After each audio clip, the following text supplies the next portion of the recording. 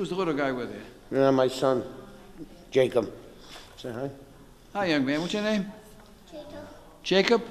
Come up here. See if you can help me out. All right, I'm having trouble with this case because I have a situation where your dad is charged with parking on a street up on the east side.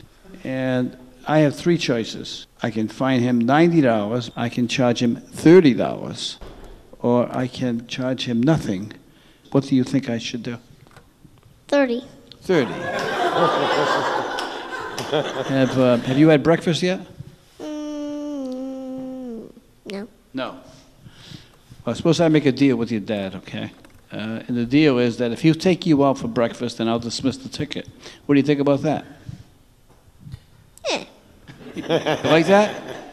Now, I want you to order up a pretty good, I want you to order a lot of stuff because he's going to be saving $30. Is that a good deal? Yeah, just a little bacon. Okay. All right, thanks for helping me out.